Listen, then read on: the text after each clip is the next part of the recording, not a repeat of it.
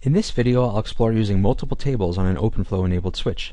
In particular, I'll do this with vSwitch via Mininet Network Emulation. Using multiple tables, I'll configure a single OVS switch to have access control rules like traditional router ACLs, to do network address translation, and to route between two different subnets. This video is a follow-up to my introductory videos on OpenFlow, vSwitch, and flow entries with OpenFlow switches. OpenFlow tables. When a packet arrives at an OpenFlow switch, the processing pipeline begins with the lowest numbered table. Tables contain flow entries that have match fields, actions to take, and track statistics. The highest priority flow entry in a table that matches a packet is the one that will be used. The action might be to leave the processing pipeline. Example actions are sending out one or more ports, drop, flood, or send the packet to an OpenFlow controller in a packet in message. The action instead might be to send the packet to a different table numbered higher than the current one. For example, a packet might be processed by table 0, then table 1, then table 10, but you have to move forward through the table numbers. A good use of this processing pipeline would be to separate out logical functions. This is analogous to order of operations on traditional router interfaces. For example, a router may first check input firewall rules, then QoS parameters, followed by any NAT rules, and so on, going like that through different logical features before being sent out a destination interface. This diagram shows the topology for this video using Mininet Network Emulation. The OpenFlow switch is S1 and is OpenVSwitch. H1 and H2 have IPs 10.0.0.1 and 10.0.0.2, so they are in the same subnet. H3 is in a separate subnet with IP 30.0.0.3. On H3, I'll start a port 80 web server. I'll launch Mininet with the Mac option so we get these simple Macs shown here. Also note the OpenFlow ports 1, 2, and 3, which will be used for our forwarding actions. This diagram shows how I'll set up flow tables on switch S1. When a packet arrives, first table 0 is checked, which I'm calling the access control table. In this table, I'll define rules similar to router access control lists. In the first flow entry, I'll permit ARP and IP between any 10.0.0.0/24 IPs. In the next flow entry, I'll permit H1 to reach H3 via ICMP or TCP port 80. Next, I'll allow any traffic from H3. For those three permits, the action will be the same, which is to continue on through the processing pipeline onto table 1. Finally, in table 0, there is the default drop, meaning any traffic that doesn't match the previous conditions will be dropped and of course not make it to table 1 for processing. For example, H2, which is at 10.0.0.2, will not be permitted to reach H3 because there is no explicit rule to allow that. Table 1 has NAT rules. When H1 connects to H3, I'll say that H1's source IP should be changed to 5.5.5.5 and to continue through the pipeline to table 2. For the return traffic, I'll say traffic to 5.5.5 from H3 should be natted back to 10.0.0.1, also with an action to go to table 2. Then there will be a default rule for any other packets not matching these first two rules just to go to table 2. So unlike the access control table, by default we can continue on in the processing pipeline. In this last table, I'm setting simple rules so hosts can reach one another, even on different subnets. This will be done by matching on the destination IP address and using that to set the proper destination MAC address. What I'll do to my hosts so this can work is I'll give them a dummy default gateway and a dummy ARP entry to reach the default gateway. This will keep my host from sending out ARP requests for a default gateway. As long as a packet gets to my OpenFlow switch, I can manipulate it correctly to get to another host on a different subnet. This isn't dynamic or using a routing protocol as a traditional router would, but that functionality could be reproduced in an OpenFlow controller. Also in this table, I'll put rules for ARP between H1 and H2. Here I am on a Mininet VM. I'll launch the topology shown in the Visio diagram previously. Now for some adjustments to the three hosts H1 through H3.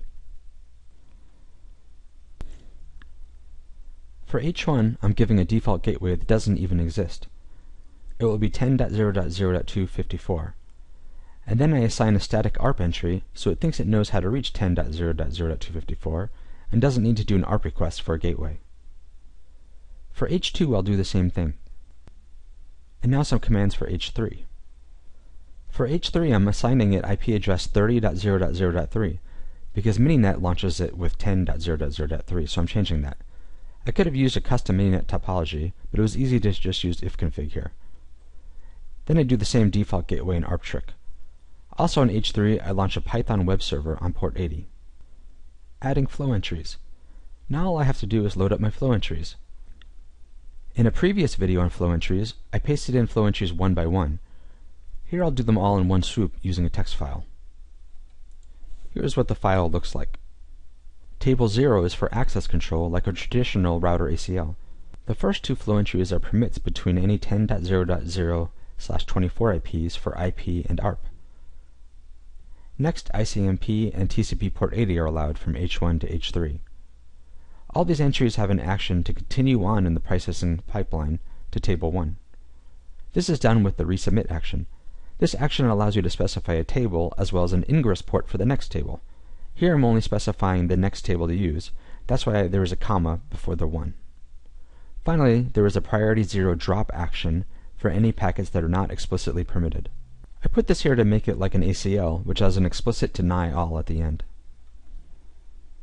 Table 1 has the NAT rules. So any packets from 10.0.0.1 to 30.0.0.3 H1 to H3, for those the source IP is changed to 5.5.5.5.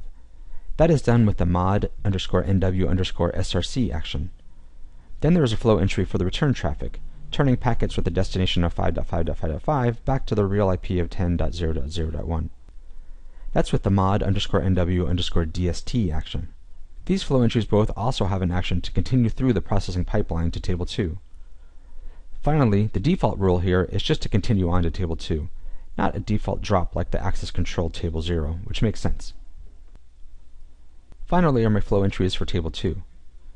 This one just sends packets out the correct port with the correct destination MAC address to replace the need for a gateway or a real router.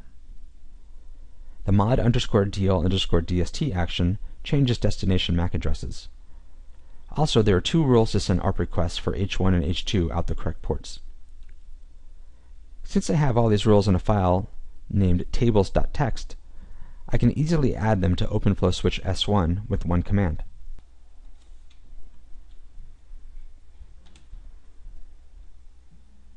Let's make sure all my rules worked.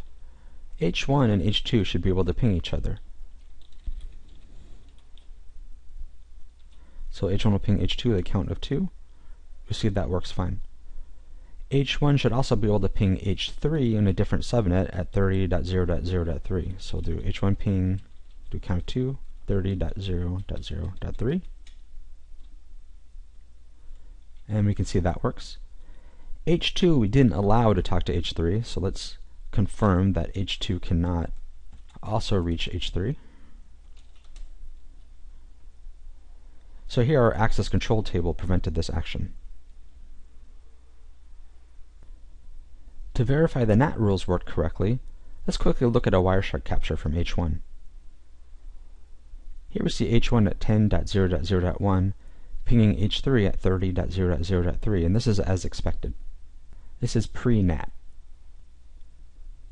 Here, however, we see a capture from H3's point of view. It's seeing a source IP address of 5.5.5.5. And its return traffic, it's sending to 5.5.5.5. So this is post-NAT. Finally, let's briefly confirm we can reach our web server from H1 to H3. So we'll just do a H1 curl to H3's IP address. And we see that works, and we got an HTTP response just fine.